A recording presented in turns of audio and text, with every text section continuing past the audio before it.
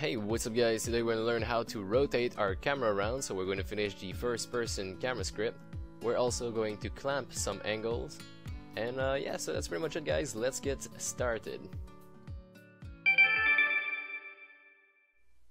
Okay guys, so let's start by fixing the issue we had where the camera was inside of the character and we couldn't see because of the toon shader. First thing we'll do is we'll go and open the first person camera script.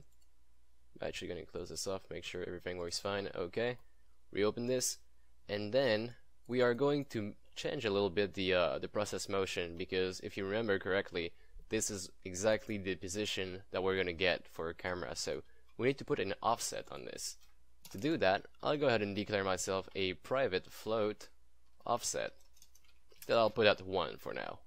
Now I'd like my offset to be just above my cube, so to do that, I'll just say transform that position plus, now I'll open parentheses, so transform dot up times offset, just like this. And this should already be working. And yeah, it is. So the camera is now on top of my player, or if it is like if we were doing a real FPS, this would be the head of the player. And yeah, so we got this covered. Now what we need to do is actually give the player the ability to rotate around and look left, look right. To do that, it is of course in the process rotation function. But before we tackle this one, we need to declare ourselves some fields. And they're going to be a private float, current X, so we're going to keep track of the rotation we currently have, so current X, current Y, and also private float sensitivity X.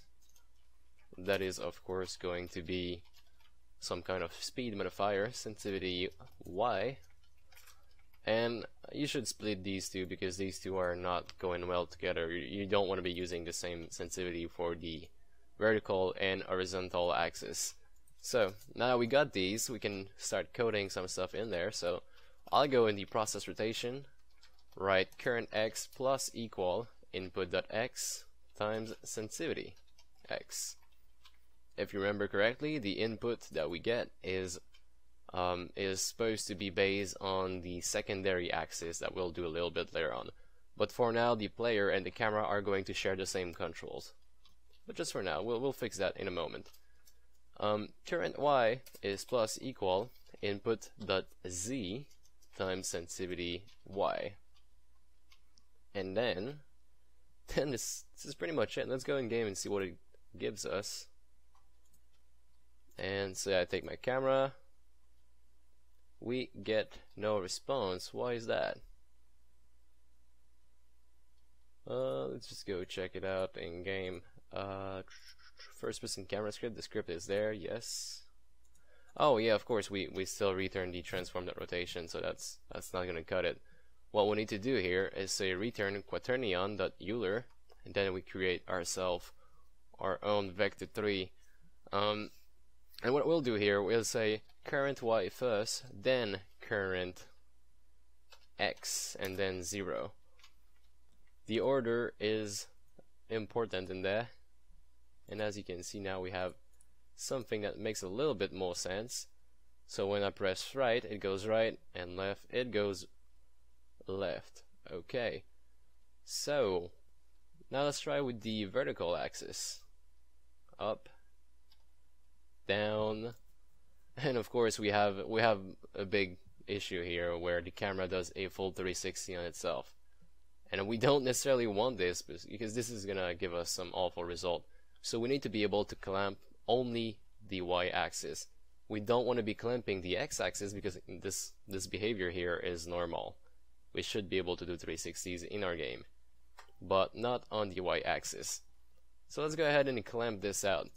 To do that, we'll declare some fields up there, and these one are going to be const. So private const float y angle minimum, and I'll just set that at -75 for now, and also private const float y angle maximum, and I put these in full caps because they are constant and they're never going to change. So -75 and 75. The max is is where the ground goes and the minimum is where the sky goes. So let's say I didn't want my player to be able to look down too much, I would reduce this to say 50. And I'm going to reduce this to 50. And okay, now we got these, I'd like to clamp my angle right about here, so clamp my current Y. But now, this is something we'll be doing in more than just one state, so I'm gonna go ahead and encode it in the base camera state. So select your base camera state, press F12, you're going to open the other script, and in there, below everything, I'll go ahead and declare myself a protected float clamp angle, and it's going to take in parameter the angle, the minimum, and also the maximum. In here, I will do a do while function, so do while, and yeah, okay, so in there, I'll say if angle is smaller than minus 360, don't mess this up, because if you mess this up, it's going to create infinite loop and your Unity is going to crash. And then angle is bigger than 360, then we do a angle minus equal 360. And yeah, that's pretty much it. So if it's below minus 360, we just do plus 360 and vice versa. And we do that while angle is smaller than 360 or angle is bigger than 360.